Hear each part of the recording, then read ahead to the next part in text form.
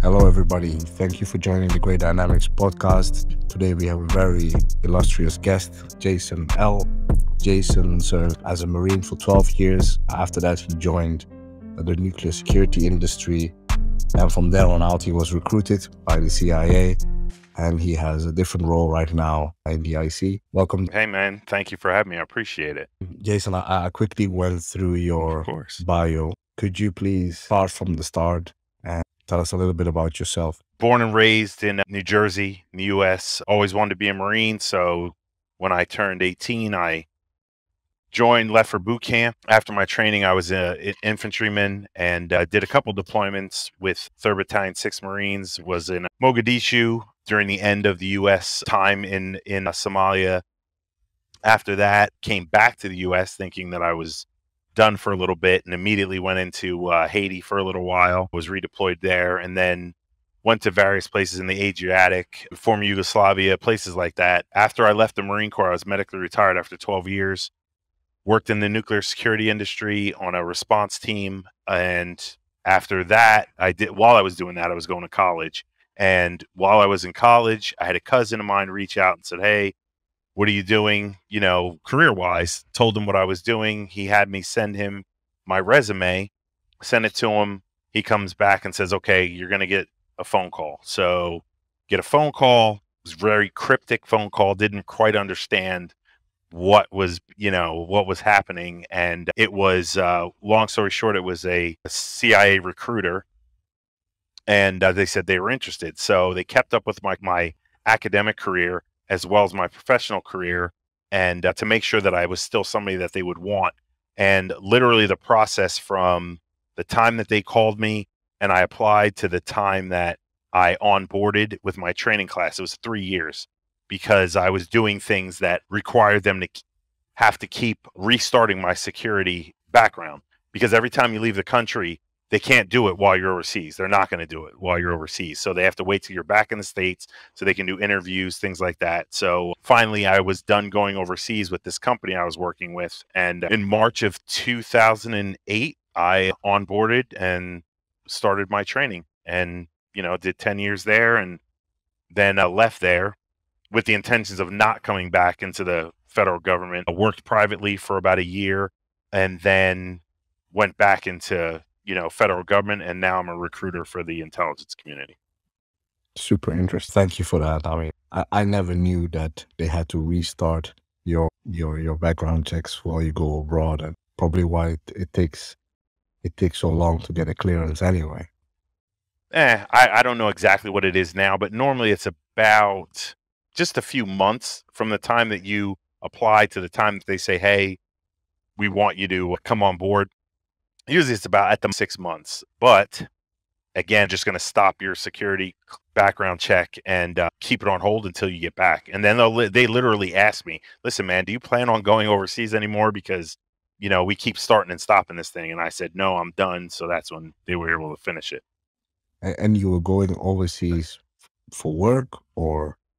I left the nuclear security and I started working for a guy that I met at a security conference. He owned a mobile training team, special operations teams. So he said, hey, I'd like you to come on board as one of my instructors. So I got trained up in his certification programs. I had to go through firearms courses and tactics courses, things like that. Once I did that and I had my train the trainer training done, then I started working with him as a instructor. So we were training teams here in the United States, but then he got a contract over in Taiwan to help train some of their SWAT teams. So fortunate enough to go over, do some work over there for a couple months. That's so interesting.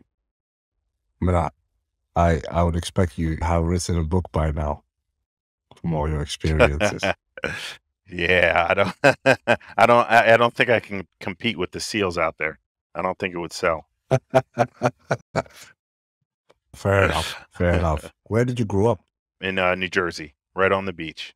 It's funny though, I don't surf or anything, but I don't I don't surf or anything, but I grew up fishing and being at the beach, and when I wasn't working as a kid, so that's where I grew up. I mean, it's very common in the US that you joined the military because you come from a military family? Did your father I serve don't. or? No, my grandfather, on my father's side, my grandfather served in the Army in World War II. He went into Saipan and Okinawa during the last year or months of the war. And of course, back then we know that African Americans were relegated to support roles. So he didn't see combat that I know of. I know he was in a support unit. And so that was it. My father never served. No one else. I was the only one. But I wanted to do it since I was like 6 years old. I wanted to be a Marine. Saw the uniforms and I said, that's what I want to do. I think you kind of answered the question. What inspired you to Yeah, become it a? was when I was a kid and all. It just more and more fascinated me. So I decided that was what I wanted to do. Did the experience match what you had envisioned? You hear the term, there's an ethos around the Marine Corps, and it's kind of like this myth, this legend, and, invincible, first in, last out, that kind of stuff. And I have to say that they do a good job in boot camp of instilling that in you, that you're, hey, you're part of the best, the most elite fighting force on earth, that sort of thing. And you really come out of boot camp with that in your head. Some, for the worse, they go home and end up trying to take on the entire world, because they think they can fight everybody. But overall, it's more a sense of pride and discipline that they instill in you that has carried over. At least most Marines that I know, after they're out, there is at least one thing that the Marine Corps instilled in them that they still carry. And with me, that's definitely a big thing. I know. I mean, maybe it's a bit of a cheesy question, but what is your most memorable time as a Marine? As a Marine, and this is kind of a personal thing, like a family thing. So when you're in boot camp in training, the last week of your training, unless it's changed now, I think it's the day before. Yeah, the day before you graduate, your family is able to come and you can show them around the base and where I train, that sort of thing. And so my oldest daughter, when I left for training, she was 5 months old or so. And when I saw them for the first time after 13 weeks of training, my mom had my daughter in her arms and she put her down. And I was like, she's going to fall, because when I saw her, she was only crawling. And she's like, no, watch. And she walked to me. And, me, grown man, is like ready to cry. So, seeing my daughter walk for the first time, that was a huge one. And then honestly, my time in Somalia had a huge impact on me. The people there that I met were just incredible, despite their situation that was going on at the time. Very friendly. I have a lot of trinkets that I brought home with me that were given to me, things like that. And so that had a big impact on me as well. That's interesting. I mean, obviously, I was born in Somalia.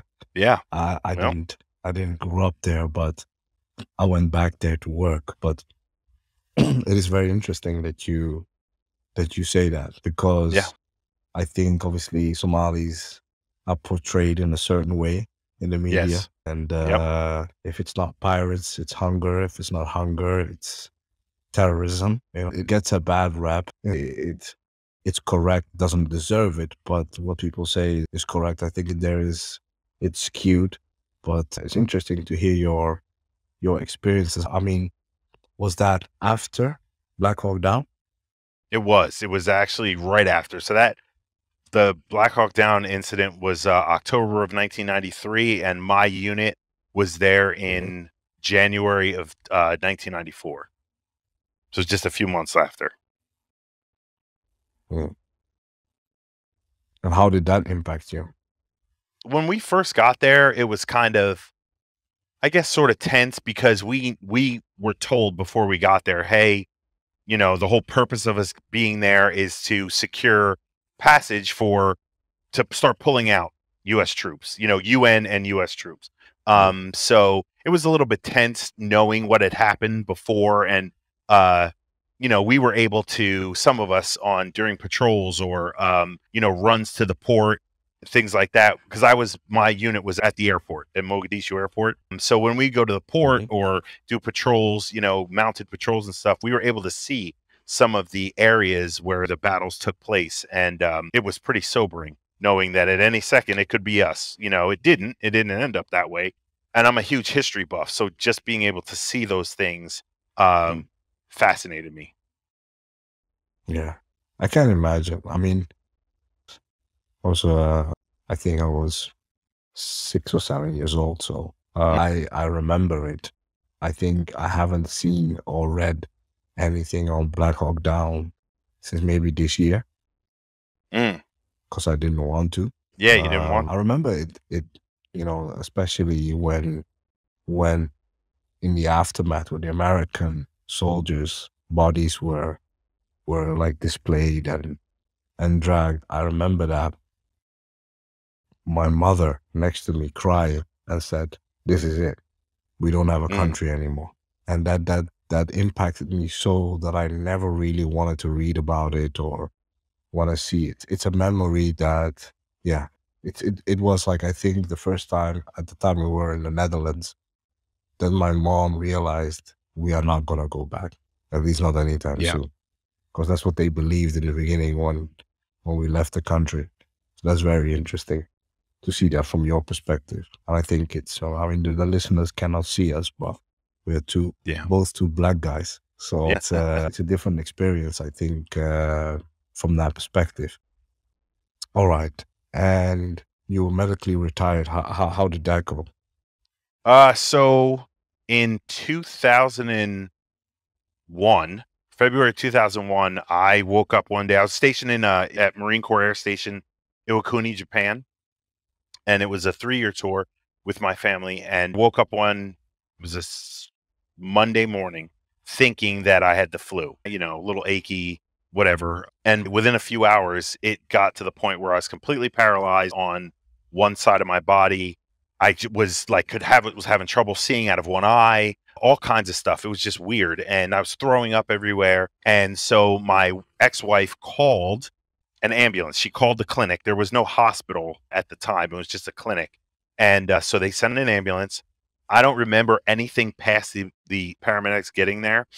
She filled in a lot of it, and the doctors filled in a lot of it. So apparently I picked up some kind of virus from a friend of mine, his daughter. They went to Thailand to visit his wife's family. The daughter got sick while they were there. I picked them up from the airport, and then the next day, which is that Saturday, I took her to the clinic because she was sick. He was working, so he asked me to take her. So sometime in there, I picked up whatever she had. This is what they believe. They're not sure. Picked up whatever she had, and then next thing I know, I was literally dying. My heart stopped at the hospital because they sent me out in town to a Japanese hospital. So my heart stopped twice. They got it restarted. My brain had started swelling. My temperature got up to, from what I was told, the highest got up to was almost 106 degrees. All kinds of things. So at the time that one of the doctors, the ER doctors, told my ex-wife that we don't know if there's anything we can do to save him, because they were trying everything to try to figure out, what was wrong with me. That's February 2000. By November of 2001, they still had not figured out what was wrong. And I was in every hospital. I had been in every hospital that the U.S. military had in the Pacific, from Okinawa to Atsugi, Japan, to Guam, Hawaii, all over the place. And then finally, the Commandant of the Marine Corps got involved, apparently, and his office, and said, either you figure out what's wrong with this guy or you're going to have to retire him medically. So they sent me to the hospital in San Diego. It's called Balboa Naval Hospital. And I remember that a doctor there, he was a neurologist, saying to me, "Listen, I'm one of the best at what I do." He was a Navy doctor. "If I can't figure out what's wrong with you, nobody can." So that was in probably about 2001. By September of 2001, he literally said, "I can't figure out what's wrong with you." So I guess I broke his winning streak. So they put me on a plane, sent me up to Travis Air Force Base in California, and I was in a hospital bed. I had had a seizure on September 10th, 2001. September 11th, 2001, a nurse wakes me up. She's like, "Your wife's on the phone." I get on the phone. She's crying. And I'm like, "What is going on?" Because my family was still in Japan. at this time. They're still stuck in Japan. So I wake up or I get on the phone with her. I'm like, what's wrong? And she's like, you don't know? And I'm like, no, what's going on? Well, then I realized there's all this activity going on at the base. Like you can hear planes taking off, all kinds of stuff. It was just nuts. So she's like, Jason, we're under attack. And I'm like, my first thought is the base in Japan is under attack. So I'm freaking out. So she's like, no. A plane hit a tower in New York City and they think we're under a terrorist attack. So I immediately turn on the TV. And as I'm talking to her, second plane hits the tower number 2. And so I'm like, I'm coming back to Japan. Get off the phone with her. I call my command. They're like, you're not coming back to Japan. No, we're not flying any non-essentials. You're not going. So I'm arguing. Finally, I said, okay, fine. Get my family to me. So I didn't see them until the last time I saw them was they came to California in, I think it was about June or July of 2001. I didn't see them again until November of 2001 when they could finally get a flight out. So the Marine Corps sent me back to the East Coast to a reserve base, joint reserve base in Pennsylvania, and basically did a little impromptu, Hail Mary, you're retired now thing. And that was it. I was out. So now I'm just rated by the Veterans Affairs. I get a pension and, that was it. Never figured out what was wrong with me. And you never found out? No. A virus of unknown origin. They could see something was there. Even the Centers for Disease Control got involved. And the lasting effects of it are my blood pressure is sky high. That's even, I'm in pretty good shape. It won't come back down without medication. I get severe migraines, which I never had before, things like that. So, and there are people, it's funny. I met someone probably in 2006 at a Marine Corps gathering, and he knew exactly who I was. Just as soon as I started telling the story, he knew exactly, because everybody in the Pacific knew, because they were afraid that what I had was going to spread, whatever it was. So, yeah. So I was infamous, I guess you could say. Yeah. I mean, it sounds absolutely crazy. I mean, and not knowing what it was, I think that's so scary. But props to you for. I mean, you died 3 times pretty much. Yeah, man, it was crazy. Thank God I don't remember it. Yeah, for sure. And so then you were retired. You went back to school. I did. Well, first you went to nuclear security first. Yeah. So for a little while I couldn't do anything because I was just so like bad off from the sickness. So I couldn't do anything for probably about 6 months or so. So just got my family settled back in the US, back in the East Coast, and doing unarmed security for a friend of mine just to make a little extra money. And as I was doing that, someone mentioned, a guy that I was talking to mentioned, hey, the nuke power plant, I think they need people on their security team. So I applied, and at the time they were just at the tail end of only hiring ex-military or law enforcement, because it was after 9/11, this was well after 9/11. So they were just on the tail end of that. So I was hired. I finished their training, because you have to go through, not only do you go through weapons and security training, but you have to go through what they call rad worker, which is radiation worker, like, because you're working in a nuclear facility. So, you have to wear like a dosimeter, you have to wear, all this other stuff. And like, you're literally part of your patrol and your training, you're literally at some point sitting right next to the reactor, like literally inside the building right here, right next to your left shoulder or right shoulder or whatever. So you have to know how to conduct yourself around it, and if there's an emergency, what you have to do, stuff like that. So completed that training. And while I was doing that, while I was working there, I was going to college. I had started while I was in the Marine Corps, figured, okay, might as well take this opportunity. It's free. So was finishing up with college. And yeah, that's when the whole agency, CIA thing happened. What were you studying? So I have 2 degrees, one in history and the other in political science, with a minor in public policy. Yeah. Interesting. I mean, you said you were a history buff, so it makes a lot of sense. Yeah, love it. Well, so you get recruited, you train, and Then you join. Yep. Now what next? As much as you can say. So you join, or Yeah. what happened after? That too, but also after. Okay. So there's different ways that you can join. So I was recruited. I was approached to join. Why? To this day, I still don't know. I don't know, because the CIA and the intelligence community was nowhere on my radar as a career perspective. I just didn't believe that I had what it took. Like, you read the books, you see the movies, about none of which are accurate, but you see these things and you're like, there's no way. I'm not Jason Bourne. I'm not, I can't do these sorts of things. I'm not what they're looking for. And you find out quickly that none of that is what they're looking for. So apparently I had the background between the military and my academic studies, and having been overseas, because that's a big plus for them if you have overseas experience. And I also think at the time that they wanted to bolster their roster as far as minorities were concerned. So not that they wouldn't look my way if I wasn't African American. I'm not saying that they would or wouldn't. I'm just saying that I think that had a part to play in it too, which is fine, because, obviously if we need that, that's what we need. So they asked me they said, hey, if you're, if this is what you'd like to do, we'd like you to do it. Go on the website. You have to, I don't think you had to do it at the time, but now you have to create a profile on the CIA.gov website. I think it's only good for about 2 weeks, and then it disappears, so that you're not just kind of sitting there. But you make a profile, you'll go through, they said, go through the job descriptions on the website. They're very, very generic job descriptions. So you'll learn more, like, as the process goes along. If you make it to the next step in the process, then you'll find out, hey, more about what the job that you want to do entails. But it's very generic for a reason on the website. You pick the jobs you want, and you start filling out the application. Application is very thorough.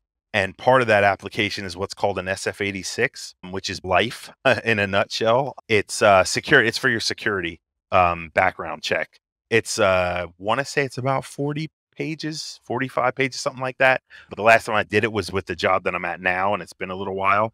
So basically, it's everything from, where you're born and raised, all the way up to today, like your jobs that you've had, people that you were, friendly with, because you're going to put down, like, not referrals, but you're going to put down people who know you, character witnesses, people who can, speak to who you are. You're going to put down, if you can remember them, bosses that you've had. If you left a job, why did you leave? And they're going to check everything. They're going to check it all to make sure that, number one, that you're telling the truth. And they're also going to want to see, what kind of person did you mature into? If you've had like 7 jobs, they're going to want to know, were those jobs the same in the same area, which means it shows that you were focused in one area, or were you spread out? Why did you leave those jobs? Those sorts of things. So my advice as far as that part of it is concerned is just tell everything. Just put it all down, with the exception of some pretty major criminal issues or financial issues. There's not much that's going to hurt you. They're just going to ask questions. Hey, we saw that you got a ticket for this. What happened? Can you explain it? That sort of thing. Sometimes, and this didn't happen with me, but it's happened with other people that I've seen in this job that I'm at now. People will put things down or in one spot, and then it's different information, and so they have to explain that. So they'll send it back and say, hey, we found this discrepancy. Can you explain it or fix it? That sort of thing. The biggest thing is just be as accurate as possible. Talk to, your parents if they're still living, because one of the things they're going to ask you about is foreign contacts, foreign relatives who are overseas, or foreign contacts. And so it's okay that you have those things. You just have to be forthcoming about it, that sort of thing. So, yeah. So once I had that all done and I moved on in the process, your psych evaluation, your physical. The physical is not anything necessarily to disqualify you. It's more to say, okay, we know that now that this guy has high blood pressure, so that needs to go in his record, that sort of thing. Because unlike in the movies, unless you are doing a certain division within the agency, doing special operations stuff, you're not required to pass a physical fitness test. You're not required to, hey, you have to be in the gym every day, or we have PT training at 05, that sort. You're on your own to stay in shape. So even at the training, when you're at your training, like I said, unless you're with a certain division in certain office or certain offices, there is no physical standard. So so did all that. Like I said, I think that would surprise a lot of people. It does. And whenever I talk to people, they'll say, hey, this is my run time. And I'll just look at them and they're like, do I need to, work on that? And I'm like, sure, if you're going to run the Boston Marathon, because the agency doesn't care. They don't, as I don't know, I can't speak to like FBI, because I know you have to go through the FBI Academy. At least all their special agents do. So there's a physical standard. I don't know about DIA. And I know that the service intelligence portions, obviously it's the military, so there's a standard. But as far as CIA is concerned, unless you are with a certain division and certain offices, there is no physical standard at all. You are literally treated like an adult, so you're expected to act like one. And that includes your physical well-being and your health, mental, otherwise. They have things in place to help you with that. But they're not going to tell you, you're up at 5 to run 6 miles, stuff like that. They used to back in the day in the 60s, 70s, and probably, I guess, the 80s, when you went through your field tradecraft training, down at what they call, in the movies, the farm, you did get up and you did do, some sort of PT training. You did jump out of airplanes. You did firearms training and all that other stuff. Gone away. Unless you're going to certain units, like I said, or you're going to overseas, none of that stuff is a requirement. So, so once I finished, the onboarding stuff, I started in March of 2008. And there's 2 different pipelines that you can go through. One is you can go straight to headquarters. You go to headquarters and you're there for up to 3 years trying to gain experience on the job training. Then they send you to your certification course or training. Then you'll go out into the field, overseas, wherever it is you're going. Or you can go the pipeline that I went, which is you go to headquarters, you get orientation, you do a couple of months of on-the-job training at headquarters to learn how to write reports, things like that. Then you go immediately to your training. That's what I did. So did that. Once I was done with that, I had 1 or 2 follow-on schools and then went to my first assignment. And I worked domestically for my first assignment. Then I did some stuff in the Middle East and then came back and finished out domestically. Interesting. I think when people think of the CIA, they don't work domestically. What do you say to that? We do. Yeah. Not the way it's shown in the movies. Yeah. We're not assassinating people, on U.S. soil or, that sort of thing. It's hand in hand working with the FBI and other law enforcement agencies against targets that have a component to them. So let's just say there's someone here in the U.S. who the FBI is investigating, or we have identified as a possible, let's say, terrorist or proliferator or whatever it is. We will work with the FBI against that target. We will provide hey, this is what's coming from overseas about this guy or girl. They're building their criminal case, however they do it. We work hand in hand with them. Plus we also do outreach programs to U.S. companies that might work overseas, things like that. Yeah, it's nothing like in the movies. After 9/11 and the report came out of the intelligence failures, and one of the things that I think was interesting was the lack of collaboration. So that has changed then, in your experience. Mm-hmm. Yeah. So when I first got there, that was like a huge thing. That was a big thing, is you will share with your partners. You will, obviously, if they're cleared for it, they will get that information. That was a huge issue leading up to 9/11, and probably just after was a big thing. Was collaboration was not a priority. Matter of fact, it was frowned upon. For anyone that's interested, there's a great series, I believe it's Hulu, I watch it on, called The Looming Tower. It's a series about the events leading up to 9/11 and lack of cooperation and collaboration. And it's a really, really good one that'll give you a look inside it. Some of the things that led to the events of really good show. 9/11. So yeah, so that was a big thing. Like we literally had to sign something saying, hey, we acknowledge, I want to say it's EO 12333 or something like that. I think that's what it is. The memorandum of understanding, or basically the memorandum that came down and said that we will cooperate, that sort of thing. So I never had an issue with any of the IC partners. My personal opinion is, I don't have a definitive answer, but my personal opinion is that because filmmakers, number one, it makes for good, good Hollywood, good picture, good film, whatever, good book. But they're also taking, the saying, in every lie, there's a little bit of the truth. So they're taking things from the agency's past, maybe helping overthrow a government that, is not exactly lining up with the way we want. Things like that. Plus there's the rumors, about little things. The CIA bought crack into the African-American community in the 80s and 90s.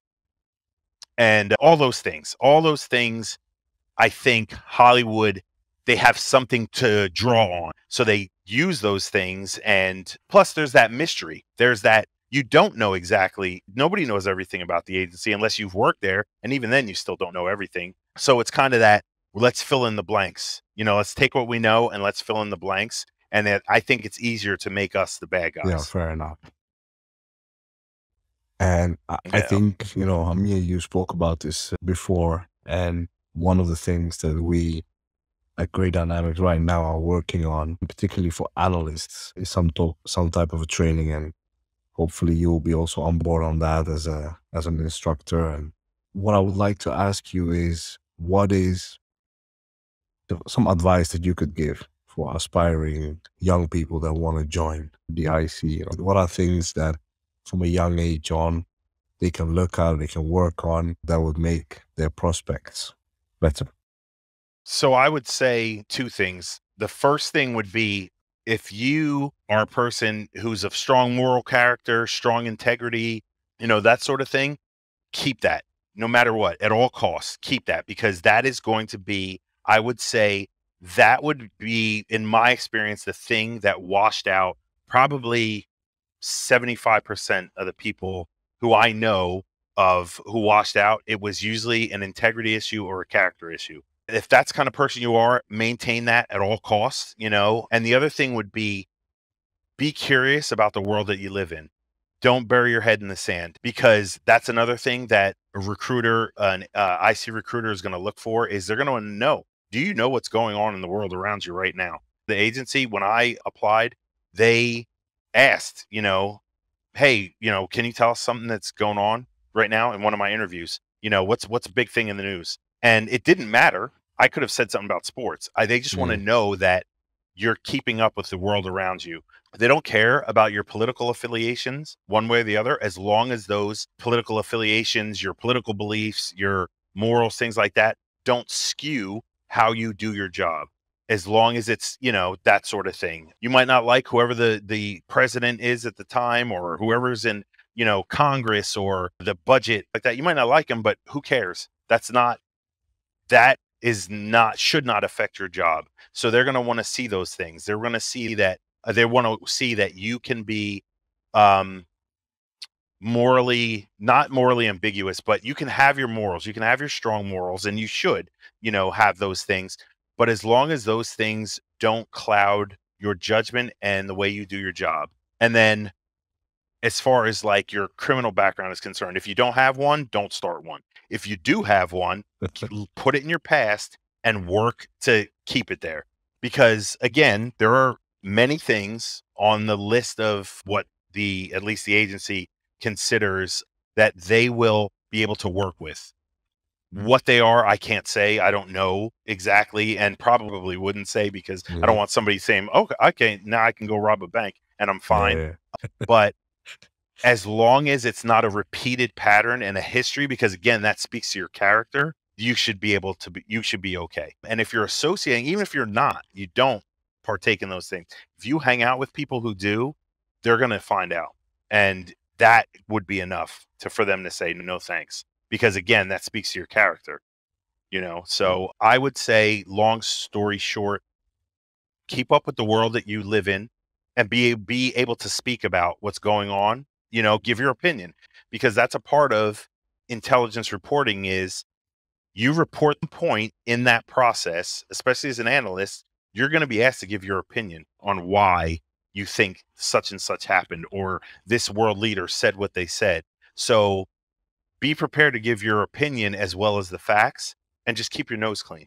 And if this is what you want, then push for it. Let the agency or let the IC tell you thanks, but no thanks.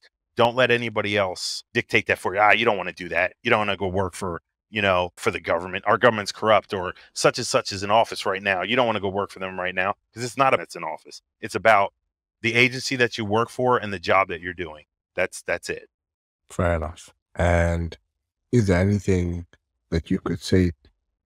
I mean, I think these two are very important, as you stressed them.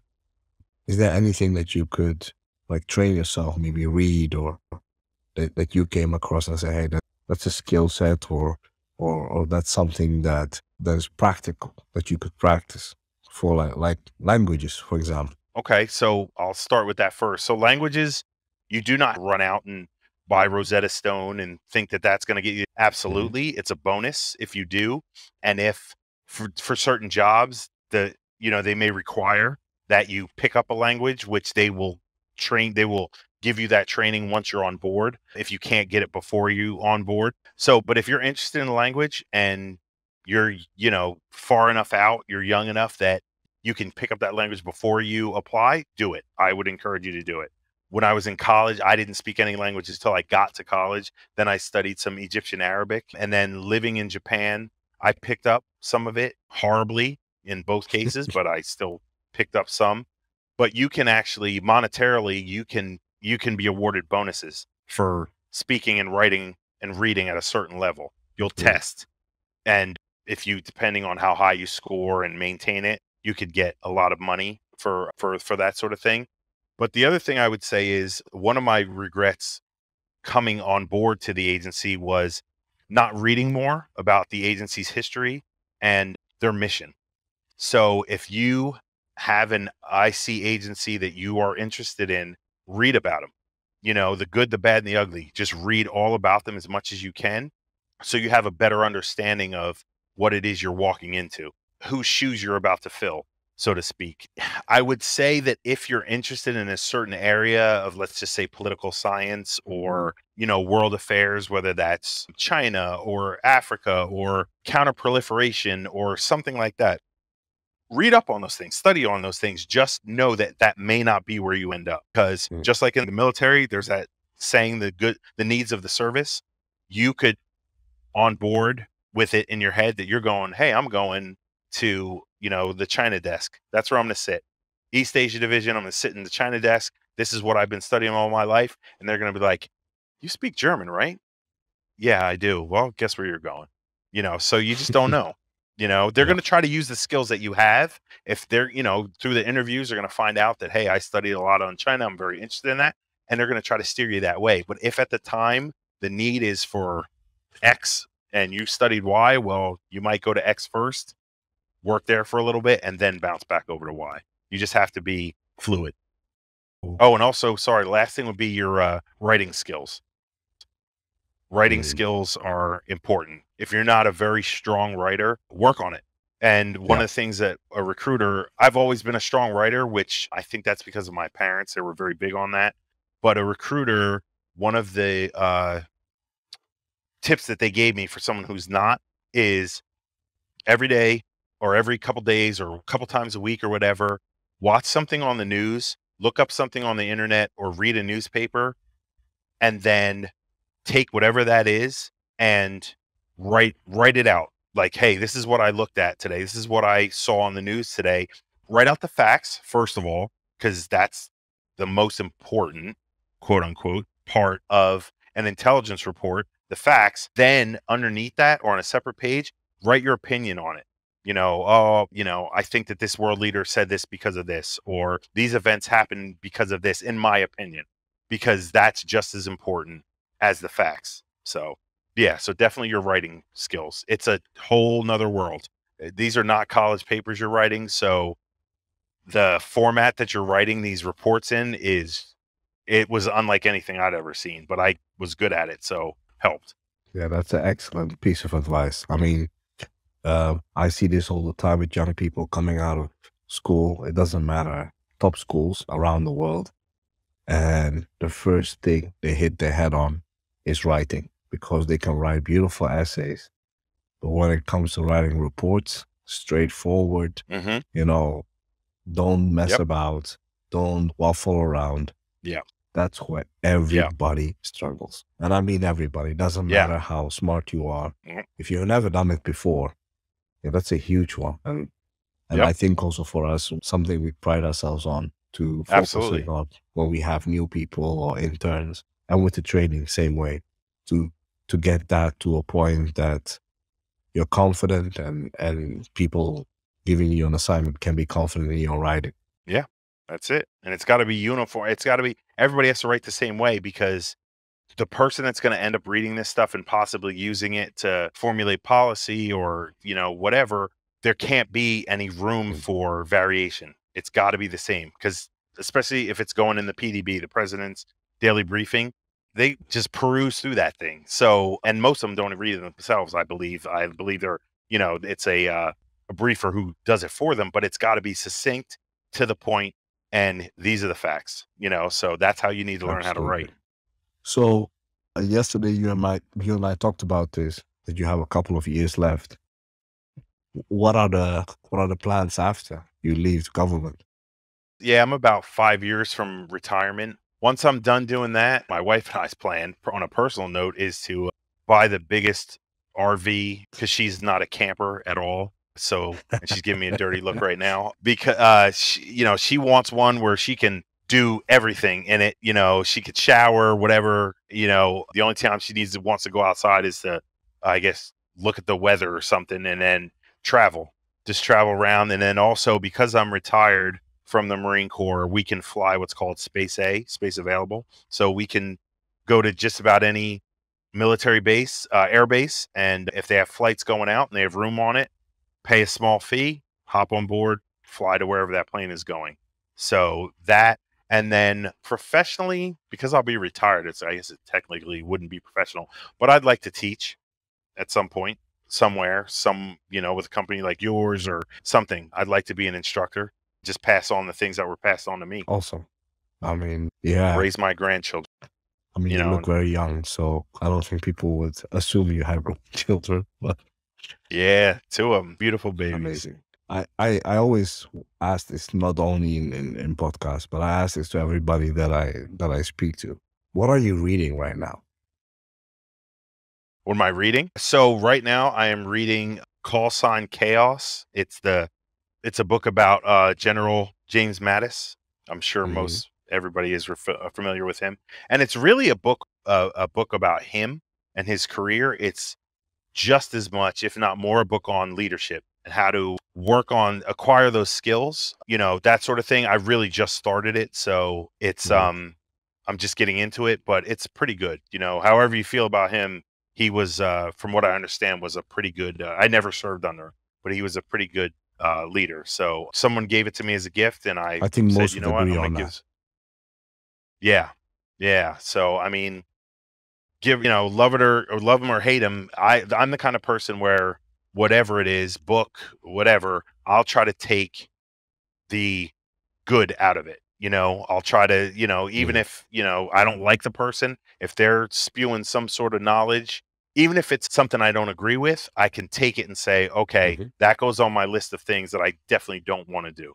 If it's an experience they had, something I don't want to do, and I can still use that in my life. So far, so good. Great. And I mean, maybe you're not, but what are you watching? Is there anything you can recommend that you're watching right now? What am I watching? So my wife and I had started watching The Terminal List. It's based on a Jack Carr novel. simultaneously, without her, which she hates, I'm watching a series called The Old Man.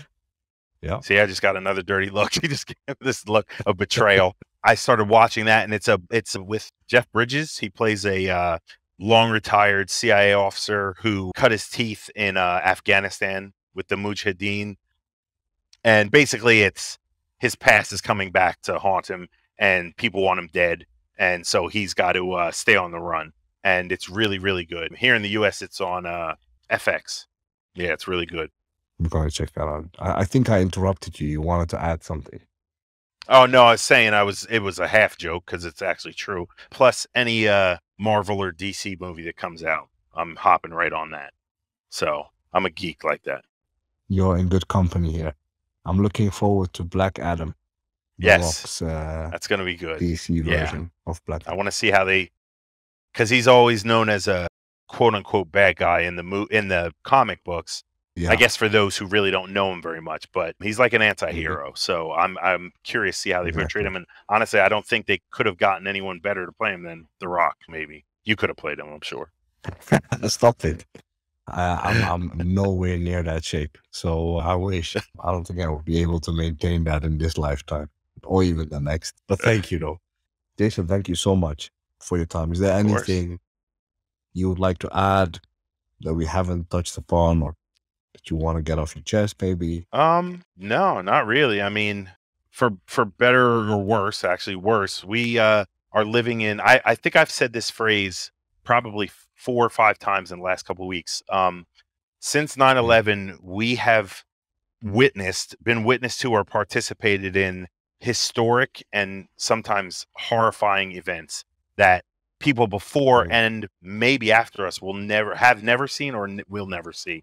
And what it's done to at least this country, and from what I can see of the world too, it enrages me and it saddens me. But I don't think it has to be this way. So I think that if we narrow it down to, let's just say, the IC, to someone who's really interested in joining the IC, I think that if you look at it from a point of view of how can I come on board this agency to make a change, I think that will go miles.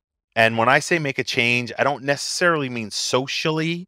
Those things will probably come from above us as they have, whether they're forced or it's like, hey, it's time that we, come into the modern age and do these things. Those things will take care of themselves. Those things will happen. And rightly so, in most cases, rightly so. But I think if, as far as the prospective IC employee, someone who really wants to do this, if they can come on board with, oh my God, I live in a time where anything is possible, good and bad.